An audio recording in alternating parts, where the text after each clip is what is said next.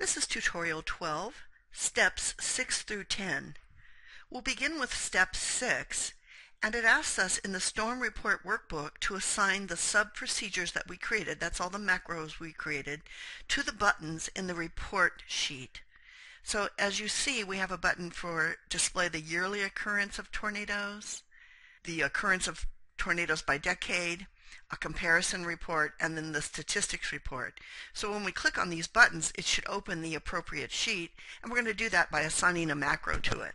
So here's how we're going to handle that. We're going to right click on the first button, and we're going to choose Assign Macro. Now this is the yearly occurrence. So that, I'll put the dialog box right next to it so you can see. So this button should run the yearly chart macro. And then we're going to do the same thing here. Right click, assign. This will be tornadoes by decade, or the decades chart. Right click, assign macro.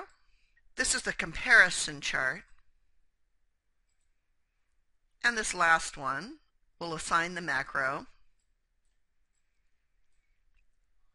the statistics, so that will be on the stat sheet macro, or you might have called it statistics. Okay, now once we click away, we're going to test them and see if they work.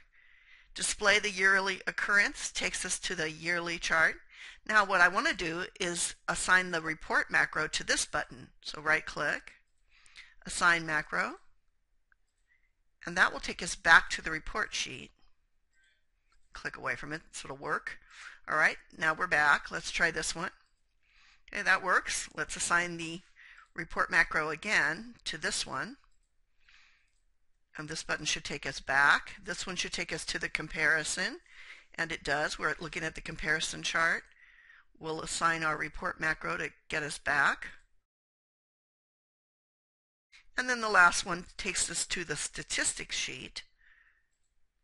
And again, we'll assign the macro report sheet to that button, which will take us back. So now we've got this working for us. Moving on to step 7, we are asked to customize the quick access toolbar, adding buttons for the macros in our workbook. For each button, we'll choose an appropriate image and add a descriptive screen tip. So let me give you a tip on how to do that. The quick access toolbar is right up here in the upper left corner of the screen. If you click the down arrow, you can customize the quick access toolbar. And what we want to do is go find more commands, because macros is not in the list. So we'll go to more commands, then we'll choose macros, and all of your macros should appear here. So we're going to show the comparison chart, so we'll add it to our quick access toolbar. The decades chart, we'll add it, add it, add it, add it. So there are 5. These are the macros that access the various charts. They're now added to our quick access toolbar. Now if you want to modify them in some way, you can highlight it and click the modify button, and then you can assign a new icon for it. And I'm not sure what would go with comparison. Maybe something side by side like that. So we'll use that. And then for our decades chart, I know it doesn't make any sense, but we'll use the little piggy bank. On the report sheet, we'll modify that and come up with something that looks like a report sheet. How about that? Our stat sheet. And you can just pick out anything you want. And then for our yearly chart, nothing looks particularly good to me, so I think I'll just use this. Now, when we click OK, you will see that you have those macros on your quick access toolbar. So this one takes us to the comparison chart, to the decades chart, to the report, to the statistics sheet, and finally to the yearly chart. So we've modified the quick access toolbar. Hover your mouse over these buttons on the quick access toolbar. A little screen tip shows up to tell you what it means, yearly chart, and you have the opportunity to change that if you want to. If you click the down arrow and go back into customize the toolbar, more commands, we can take one of these. For example, stat sheet maybe is not as clear as it could be. So let's modify what this says.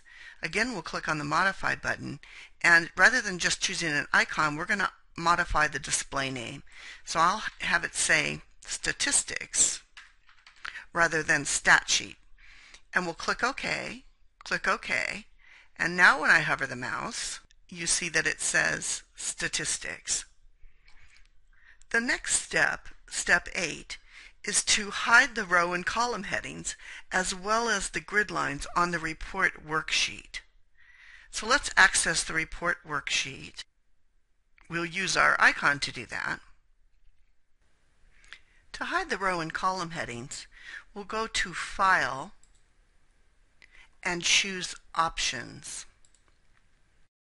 In the Options screen, you'll need to go to the Advanced section and scroll down until you get into the Display area.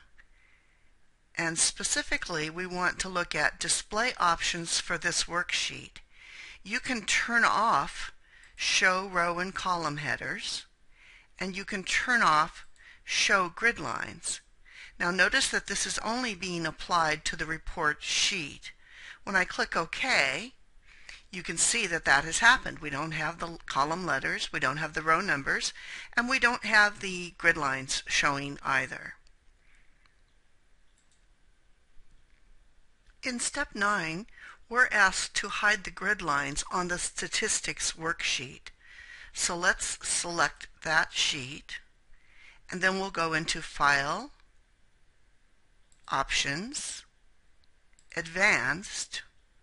We'll scroll down until we get to the Display area, and here we are, Display Options for this worksheet, Statistics, and again we will turn off Show Grid Lines. I'll click OK, and you can see that the grid lines are not showing.